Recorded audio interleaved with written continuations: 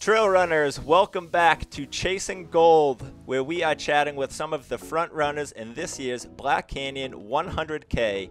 They are coming down to earn one of those 3 golden tickets which are up for grabs this year.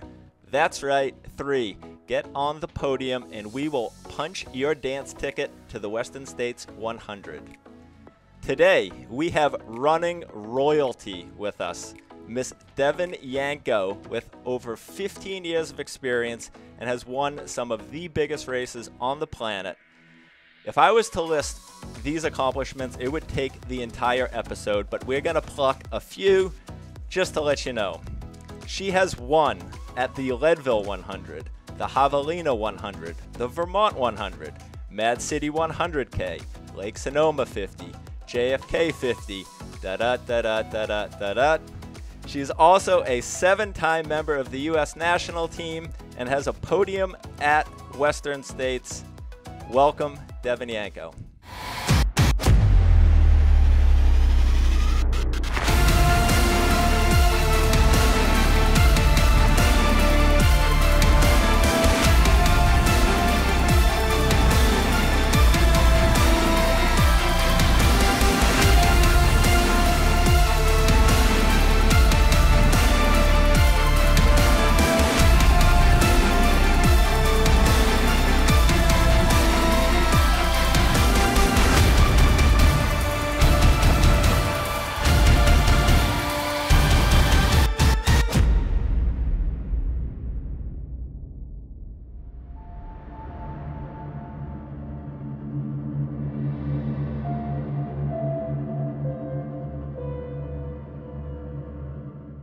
First, let's rewind. Let's talk about this weekend.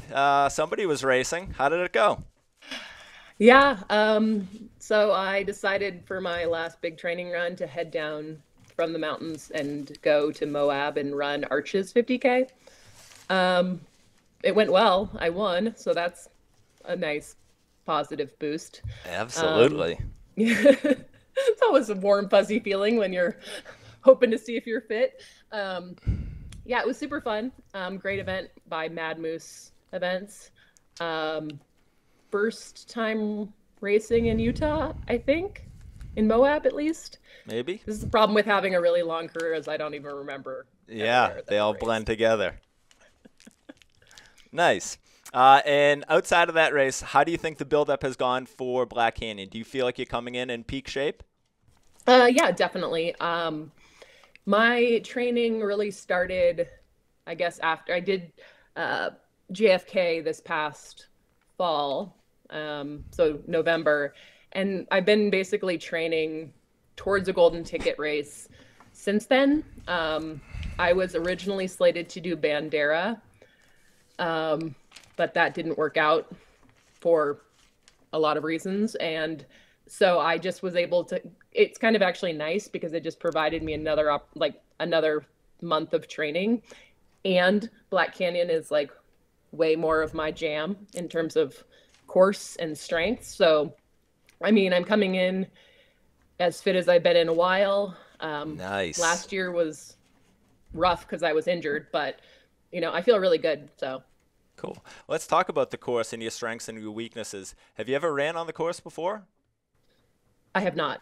But I've talked to some pretty accomplished people. I just talked to Brittany Peterson about the race. So nice. I feel like I got some good beta from her. Absolutely.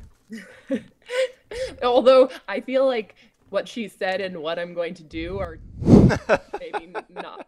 She was like, don't run the first half too hard. And I was like, but that's the part, like the downhill part, which is totally my jam. Yeah, that has been notoriously a section that causes DNFs. So what is the strategy? So it sounds like downhill running, you're very versed in this. I think you're versed in every part of trail running. But yeah, talk us through, how do you anticipate race day going? Are you running with a pack? Are you running your own race? Are you going to be aggressive up front? I generally kind of in life and in running run my own race. Absolutely. So I with such a competitive field, right? You really have to run within yourself. I feel like one of the things that like Brittany pointed out to me was the fact that there was a very large pack of very fast people who ran super hard, and that has a lot of casualties. And I think I will run within myself, and if that means I'm running at the front, then that's within myself. But I don't want to get caught up in somebody else's game. Absolutely. Because like even like looking at the women that I do know, and there's a handful of women that I don't know, ultra sign up helps, but not all the way. But like, it's so interesting when I think about different people's strengths and weaknesses and like what their training looks like, right? Like that means so like people are going to run this race so differently. So I think it's kind of put your blinders on and just do your own thing. Yeah. I mean, every year we see in a very aggressive lead pack, and there's a lot of success and there's a lot of carnage. There's a lot of dropping. And that's just the nature of racing when everyone wants one of those top spots. Yeah. And what about fueling and hydration? What is in your bottles? What's in your pocket for fuel? Talk to us about that. Yeah, well, I use Goop products and Tailwind. So it'll be a I just moved to the mountains, so I have learned in the winter it's very hard to practice your fueling because half the time it's frozen. Absolutely. So it's made it quite interesting for me. I'm like, oh, I'm gonna be good today. I'm gonna drink all my drinks. I'm gonna, eat my gels, and then I'm like, or I'm just carrying around ice cubes. So I mean, I have, like you said, like 15 years of experience, right? So I keep things really simple. I'm not like, I don't really overcomplicate my plan in the shorter distances, right? Like I go with gels and like a electrolyte drink that has calories, and that's like pretty much what I will do. I might drink a Red Bull, to like get me up those hills at the end, but I'm pretty basic when it comes to fueling. Cool. Let's talk about a little rewind that Anime Flynn reminded me of, a story some of us know, when you coming into Devil's Thumb, mile 48 at Western States, maybe a little hangry for some, what she said, popsicles. Do you remember this day? Yeah. And she said those popsicles had turned your race from a 10th place female to a 3rd place female. Oh, yeah. I am big on the popsicles. Nice. I mean, there is nothing like I don't even need a popsicle for calories or whatever. It's just like such a nice treat. Do you have a go-to popsicle? I mean, beggars can't be choosers. Like when you're out in the middle of the wilderness, right? So I mean, I'm an Otter Pop kind of person. So nice. Otter Pops are the best. Are you packing any in your drop bags? I guess they probably won't travel well in the desert, right? No, I won't pack any in my drop bags, but if anybody's watching and tries to hand me one, I probably would take it. I love it. I love it. You mentioned moving recently to the mountains. Obviously, it's going to be hot in the desert. Are you doing any sort of heat training?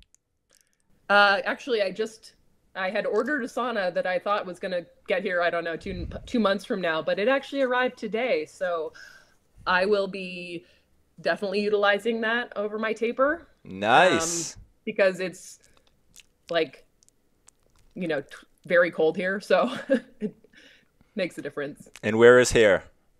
Salida, Colorado. Nice. Yeah, that heat adaptation's about 10 days. So I think if you start getting in it now up until race day, you should be pretty good to go. Yeah, as soon as we get off this call, I'm putting it together and hopping in. So nice. And how are you going to break down the race? Are you breaking this down? Like, how do you break down a race? Are you breaking it into like thirds or quarters? And are you using like process goals to help you through the outcome goal, or like mantras every, X piece to help get you through that section? I mean, I haven't really like done my race plan yet in terms of breaking it down. I mean, I think with the nature of the course, it'll probably be like first half and then a quarter and a quarter, right? Because like, I think the second half is where it's all going to be at. I don't generally like pre-plan what my mantras are because you never know how you're going to wake up on the day, right? Like, I don't Sure. know what it is that I'm going to need to help push me through. Um, but I think just going into the race with like a generally positive mindset and like confidence in my training, right, really sets me up to like go into the race with the right mindset. Sure. With that said, we are going to enter the 10-question fartlek round. Are you ready? Oh, yes, so Oh, ready. yes, so ready. Number one, what sneakers will you be wearing on race day? Sneakers, what a word. Uh, um, I have been running in the New Balance More Foam Trail. Nice. All right, let's picture that you win that golden ticket. Who would you rather be handing it off to? Gene Wilder or Johnny Depp? Johnny Depp. Everyone has selected Johnny Depp thus far. I'm shocked. Grocery store guilty pleasure. What's going in that grocery cart every week that we should know about? Oh, I'm so boring. I don't know. Like, um, I've really gotten into, we got a Keurig and I really like the latte pods because Oh, they're like super sweet and they're great. fair enough. You are walking onto the Mayer High School track before the start of the race. You get to choose the song you are walking out to. What's it going to be? Oh man. Hmm. I literally can't think of any song off the top of my head. All right. All right. We'll walk out to the. Probably some rave music, like something Love super it. like crazy upbeat. Beating up the beats walking onto the track. I think you just answered this one, but how do you drink your coffee? First coffee, second coffee, or third coffee. They're all Love different. it. Walk us through it. Let's hear it. Um, I usually have one of those Keurig latte pods first, so I can get like a little bit of, warm fuzzy feelings before I go for my run. When I come back from my run, I usually have like just regular coffee and I add collagen creamer to it. Nice.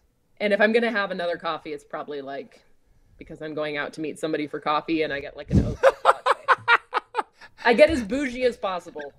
Oat Per- milk latte. Perfect. How about any race superstitions?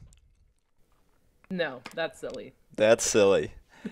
As you know, it is very sunny here. Big question. Race day, shades or no shades? Shades, of course. Of I course. like my big Rudy Project spin shields. That you'll see me in those. Nice. Love it. How about race day breakfast? What are you going with?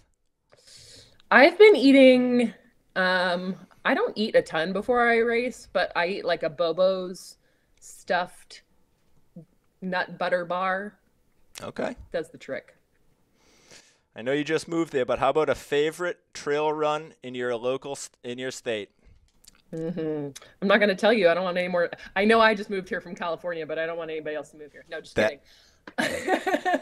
um, the one run I got in before the snow on the Colorado Trail was pretty amazing. So last question, putting you on the spot. February 12th, the race is over. The dust has settled. What spot are you finishing the Black Canyon 100K in? first. Love it. Devon, thank you for sharing your time with us. We will see Yeah. you at the start line. Yep. Thanks for having me. Absolutely.